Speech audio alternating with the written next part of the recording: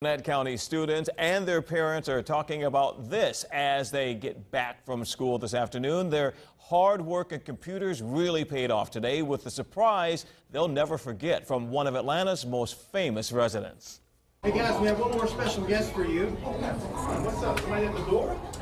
That's R&B superstar Sierra surprising computer science students at Paul Duke STEM High School in Gwinnett County Monday morning. The students are using their computer coding skills to remix some of Sierra's music.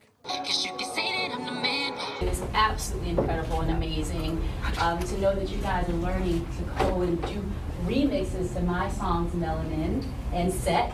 They're taking part in the Ear Sketch competition sponsored by Amazon's Future Engineer program.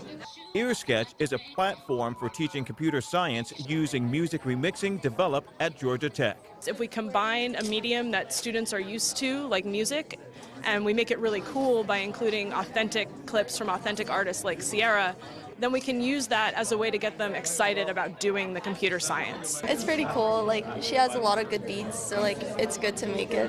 Coding is like a new language, so that's what I like. The goal is to get more students interested in computer coding, and who knows, maybe even a career in music. If you believe in yourself, anything is possible.